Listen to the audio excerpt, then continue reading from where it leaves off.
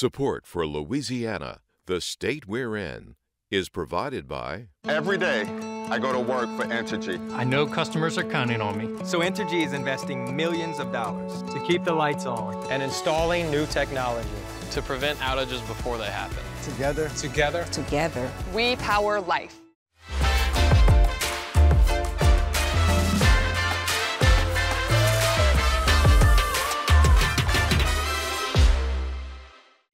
Additional support provided by the Fred B. and Ruth B. Ziegler Foundation and the Ziegler Art Museum located in Jennings City Hall. The museum focuses on emerging Louisiana artists and is an historical and cultural center for Southwest Louisiana. And the Foundation for Excellence in Louisiana Public Broadcasting, with support from viewers like you.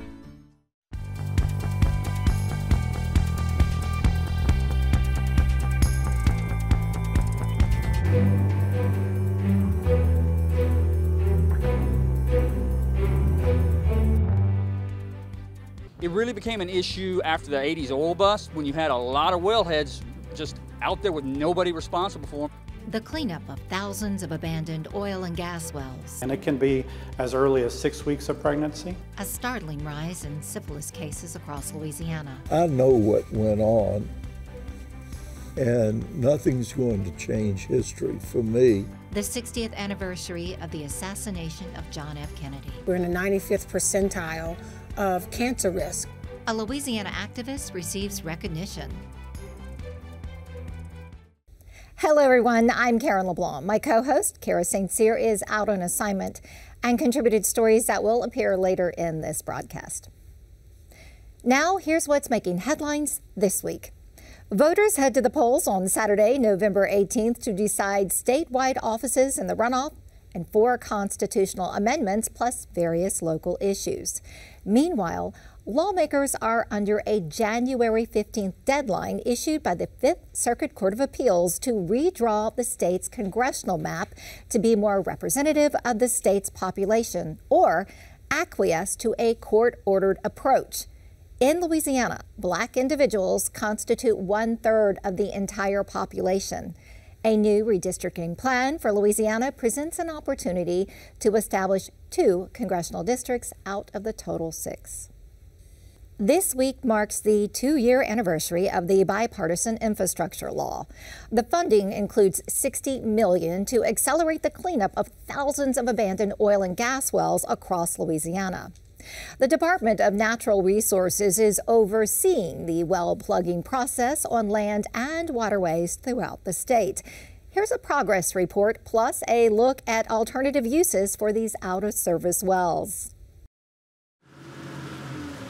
Along the waterways of Lake Arthur and Lacassine National Wildlife Refuge, herons and gators share habitat with abandoned oil wells and platforms, relics of defunct oil and gas drilling companies that left the structures for the state to clean up. So what you'll be seeing today is the project removal consists of multiple parts. One is removal of the oil and gas wells, but one of the larger parts is removal of out-of-service production facilities. So this is the one that was just removed from the field, which was a floating production barge. So you'll see the stock tanks that has oil and water and just sludge in the bottom of it. Across Louisiana, approximately 4,600 oil or gas wells sit abandoned, deemed orphans by the Louisiana Department of Natural Resources, charged with capping and cleaning up the sites. It really became an issue after the 80s oil bust when you had a lot of wellheads just out there with nobody responsible for them and no real way to do anything about them. So we create the oilfield site restoration program where a fee is paid by operators, so much per barrel of oil, so much per 1,000 cubic feet of gas, to fund a program to start plugging these wells. When the bond requirements kicked in for wellheads, some companies couldn't comply. Others lost the right to operate for not following the rules. Louisiana's Department of Natural Resources is cleaning up the mess with funds from the federal bipartisan infrastructure law and hired contractors with the expertise to do the work. This is just where we finished up pulling out a well here, and as you can see, it looks like it's never been here. Capping a well and removing its platform can be a complicated process. Workers pour cement down into the well to seal it up. Then they cut and remove the casing. With floating production barges, the process can be more involved, requiring equipment removal and the cleaning and dismantling of different parts and pieces. It's like what you're watching here. A standard, easy well can be abandoned on these deeper South Louisiana wells in a matter of 3 to 4 days. A complicated well could be 3 to 4 weeks. A facility with no issues could be pulled out and removed in 1 week. In 2023, 630 orphaned wells have been plugged. That's according to the Department of Natural Resources, and it's more than triple the yearly average. Funding from the bipartisan infrastructure law has accelerated the well capping. Governor John Bel Edwards recently toured these same waters to survey the ongoing work that the state is overseeing on behalf of the United States Fish and Wildlife Service in the Lacassine National Wildlife Refuge. We're making tremendous progress, and of course, we will get more funding through the formula of the bipartisan infrastructure law because it's a 5-year program. Nearly 2/3 of these abandoned wells are concentrated in the northern part of the state, mainly natural gas wells from the Haynesville Shale, a layer of sedimentary rock. These orphaned wells, are they posing environmental and health risks? Every orphaned well does present that potential because you have a connection between a deep underground layer where you know at some point there was methane, there was crude oil, and guarantee there's very, very concentrated brine, salt water that is not good for anything on the surface. The remnants of the well platforms jutting out of the water or hidden below its surface also pose navigation risk for watercraft. There is a positive purpose, though, for some of the locations of these orphaned well sites that serve as artificial reefs. So we've identified over 100 sites so far that platforms are scheduled to be removed, and we're following up on those one by one with our replacement programs. When a wellhead or a platform is removed from the water, it takes with it marine habitat, an underwater ecosystem that has evolved around the base. The Coastal Conservation Association of Louisiana is working to repurpose platforms as artificial reefs. In this case, it was a helipad from a production platform. This provides that attachment point for the marine organisms to start the food chain, which also in turn goes up through the bait fish and through our sport fish. So this is a very important part of our habitat and our ecosystem. From a Gulf of Mexico perspective, this is a very important area for us. We have a lot of platforms out here, so it's one of those things where we've worked with CCA over the years to look at opportunities where we can make smart investments that will benefit the environment as well as the communities, and in this case, our angler community. The state is applying for another round of funding, up to $88 million, to continue capping those wells on land and water. Syphilis is a bacterial infection that causes lesions and bumps. In severe cases, it can cause brain damage or even death. In the past 3 years, a number of syphilis and congenital syphilis cases in Louisiana has increased exponentially, prompting the CDC to recommend testing to reduce case numbers. Here's a look at why the infection is spreading so quickly and what can be done to stop it. An outbreak is sweeping the American South. Venereal diseases are on the rise among almost all demographics. Syphilis rates in particular are skyrocketing.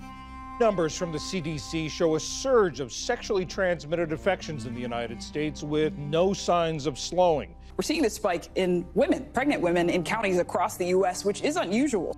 Syphilis is a bacterial infection caused by Treponema pallidum. Cases peaked in 1950, but more than 70 years later, the U.S. is experiencing another boom, especially in southern states like Louisiana.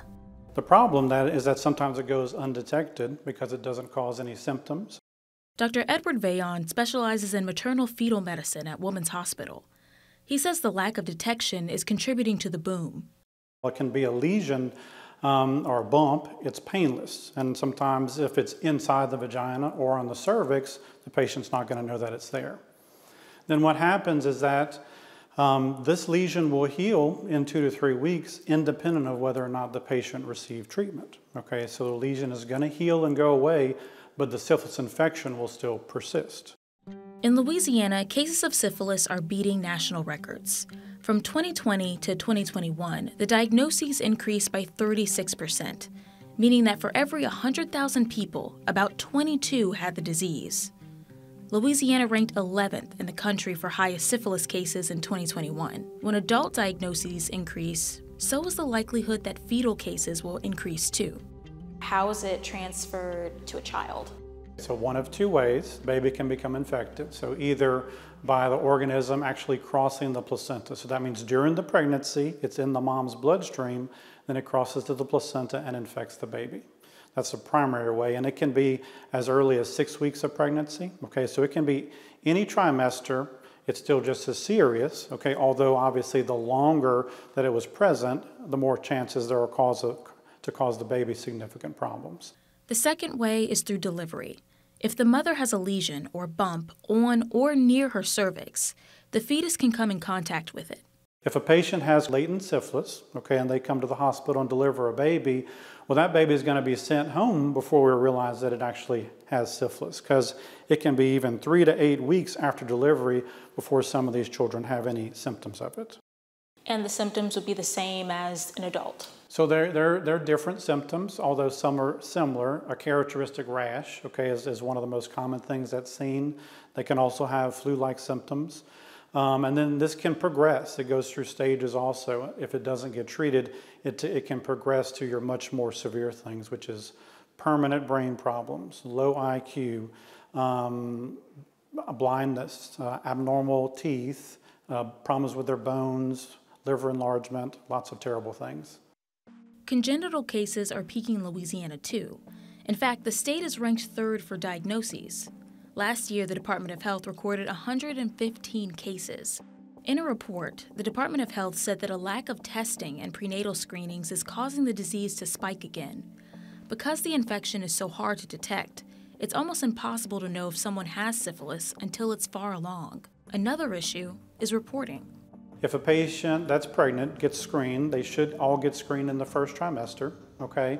If they're positive for it and it's confirmed, then they'll get treated with 1 dose of penicillin, 1 dose of bicillin, okay? And then it's crucial that they get retested or rechecked for it later in the pregnancy, because you can get reinfected. Penicillin is only a treatment, not a vaccine, so it's crucial that mothers always get retested. It's preventable, 100% preventable if patients get appropriate screening. So that means if they get appropriate prenatal care from the minute they find out they're pregnant, they should start seeking care with a doctor so they can get screened properly so that it can be treated and therefore prevented. The Department of Health says that African Americans, pregnant women, and gay men are most at risk. LPB's Kara St. Cyr sat down with Louisiana activist Dr. Joy Banner as she discussed the legacy of her organization and the future of environmental changes in South Louisiana. Let's take a look. All right, today I have with us Dr. Joy Banner. She is co-director of the Descendants Project, which is an organization that's dedicated to making sure that Black descendant communities in River Parishes in Louisiana are healthy and environmentally safe. But also, before we get to any of that, you just won the National Preservation Award, and I just wanted to say congratulations. Yeah, I brought it with me. Thank you. It's beautiful. It's beautiful. I apologize for any fingerprints.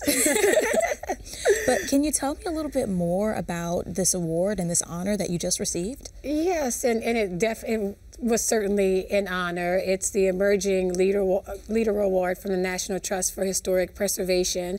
And it's awarded to emerging leaders, so maybe folks who don't have quite a formal background in historic preservation, but because of their work is considered an emerging leader in the space. So it was really, really honored to have been nominated to receive it, and was really surprised to get it. And yeah, and I'm happy to bring it back home with me to Wallace. So let's talk more specifically about the work that you did to get that award. So you focus a lot on environmental issues and health issues for Black descendant communities. Can you tell me exactly what that means? Yes, so first of all, I'm from St. John the Baptist Parish, and we are in the middle of what's known as Cancer Alley. So because of pollution and industrial encroachment, we have the highest risk. We're in the 95th percentile of cancer risk. So, and that's just one of numerous health issues that we have because of pollution. And it's impacted our communities. It's our way of life. You know, we have the dust, the noise, the traffic. So it has it's impacted our communities in so many ways. So our organization is committed to protecting our communities, protecting our health, and finding ways, or even not even finding ways, returning to ways where we can have safe, healthy development. So let's talk about the most recent feat that you just went through. You were trying to prevent a grain terminal from being built in this area, which is, of course, the main focus of the Descendants Project. How did that go, and did you think that you were going to be successful? Yes, and with the Descendants Project, when we formed, our mission is and was about this focus on economic development, historic preservation, and environmental justice. And right after we formed, we learned about the Greenfield Grain Terminal, which is this massive 250-acre project on 1,700 acres of land that was illegally rezoned to industrial 30 years ago. Our fight was to return the land back to its rightful residential zoning. And we have been in the courts for the last 2.5 years. In August, we learned that that land was returned back to residential. I would love to say that our battle ended there. That was I think the most major portion of our battle, but we knew that because of the collaboration and the participation with the parish, unfortunately, we knew that we still were going to be targeted in other ways. And we were, and we are. And the parish president and the parish council has introduced resolutions to get this land back on through the commission and through the zoning process to get it zoned back to industrial. So we've had to have additional hearings, and fortunately, we are continuing to win in the courts. It's historical, and there's a personal connection. Yes, so historically, these Black communities that lie in between these plantations, our ancestors, after emancipation and many times self-emancipation and ancestors who fought in the Civil War, came back and started our communities. And so it's an extremely rich, important aspect of American history, of Louisiana history. And so this land is very personal to us. That's where we grew up. That's where we remember, visiting with our parents, our grandparents, our great-grandparents, and we want to protect our history. Well, you've won this award because you've done a good job of protecting that history and making sure that the people in that area are safe. But what's next for you? We have a lot of wonderful cultural projects that are on the horizon. So we are expanding to acquire other historic assets. We have to expand our capacity at the Descendants Project. So we are going to have, more jobs available. So it's really 2024 is going to be a very exciting year, and I look forward to being able to focus more on the development, on the historic and cultural development and promotion, and less on the environmental things, not because it's less of an issue, but because I feel like we are getting towards the end of at least that major part of the battle. All right, well, thanks again for joining us, and congratulations. Oh, thank you. Thank you for having me. November 22nd marks the 60th anniversary of the assassination of President John F. Kennedy in Dallas, Texas. The events shook the nation and remains a source of conspiracy theories and morbid fascination. Louisiana had a lead role in the Kennedy assassination saga, from the triggerman to the person who helped prepare the president's body and the Archbishop who presided over JFK's funeral. Here's a look back at this day seared in our national psyche with a living witness, Richard Lipsey, at the center of the unfolding events. There really was not time for emotion. We had the emotion when we heard the president was shot and killed. At this point, it was all business, and there was a job to be done. Richard Lipsey had only served in the U.S. Army for 2 years when President John F. Kennedy was assassinated on November 22, 1963, in Dallas, Texas. Richard was serving as an aide to General Wheel, the commanding general of the Military District of Washington.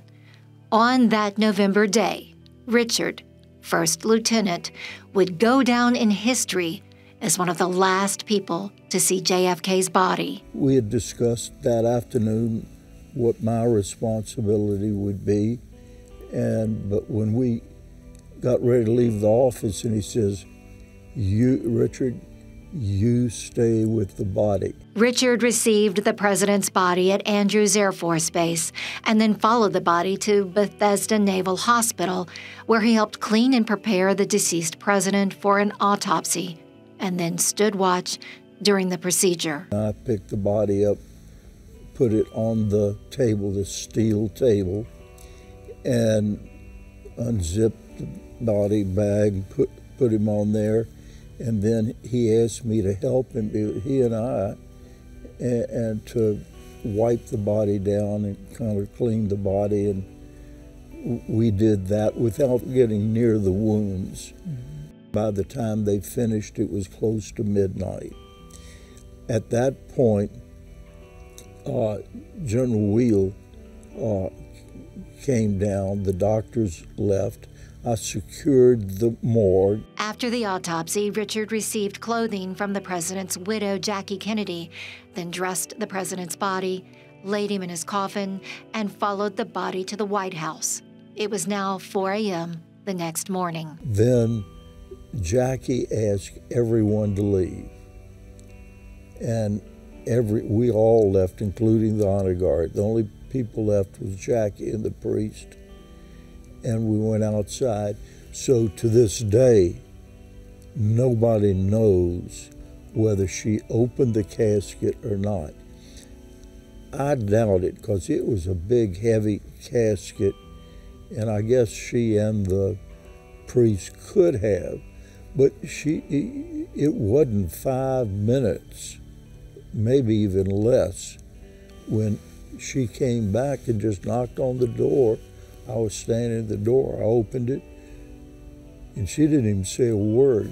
Because President Kennedy died unexpectedly and at a young age, there was no official funeral plan nor protocol to follow. Jackie Kennedy made her request. She talked about the priest that she wanted to...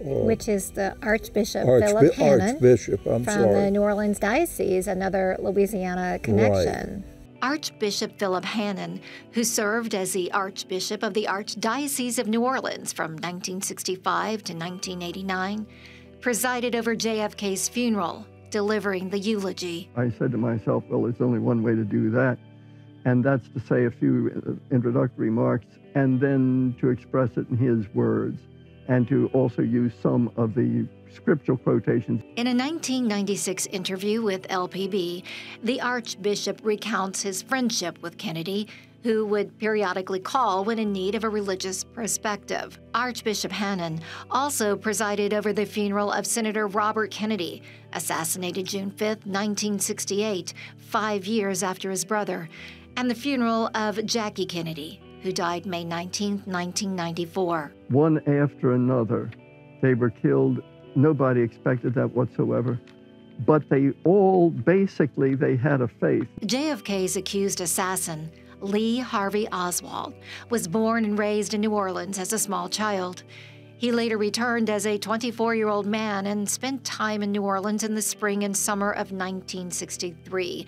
This was just months before he would fire those fatal shots from the 6th floor of the Texas School Book Depository onto Kennedy's motorcade below, killing the president and injuring Texas Governor John B. Connally. To this day, nobody's ever given a serious motive for Oswald to kill Kennedy. Michael L. Kurtz is a Southeastern Louisiana University historian and noted assassination scholar. He wrote a book, The JFK Assassination Debate, and believes Lee Harvey Oswald did not act alone. In a 2013 Press Club appearance, Kurtz shared his thoughts. I believe that the physical, medical, ballistics, acoustics, audio-visual evidence of the assassination does prove that there were at least 2 gunmen firing in Dealey Plaza, and probably 3. 60 years since the assassination of President Kennedy. Has time colored or changed your perspective on these events, your interpretation or feelings about these events? I don't think time has changed a lot, but time taught me a lot. I realize now, which I probably as a young 23-year-old lieutenant didn't realize, exactly how brilliant President Kennedy was. Over the years, more chapters were written in the tragic tale of Camelot as a Kennedy family legacy continues to fascinate future generations. I know what went on, and nothing's going to change history for me, no matter how many books are written and how many people think it was.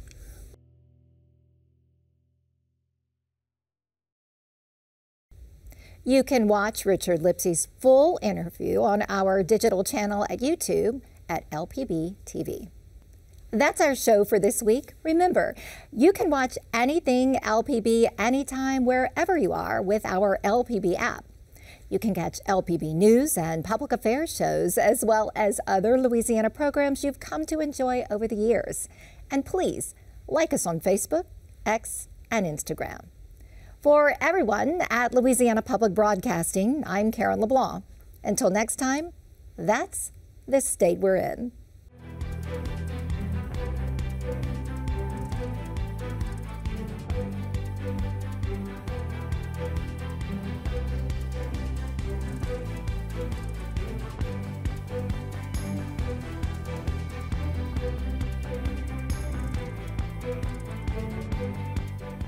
Every day, I go to work for Entergy. I know customers are counting on me. So Entergy is investing millions of dollars to keep the lights on and installing new technology to prevent outages before they happen. Together. Together. Together. We power life.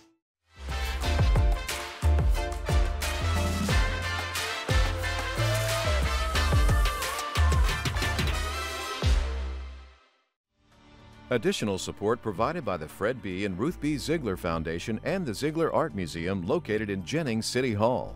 The museum focuses on emerging Louisiana artists and is an historical and cultural center for Southwest Louisiana. And the Foundation for Excellence in Louisiana Public Broadcasting, with support from viewers like you.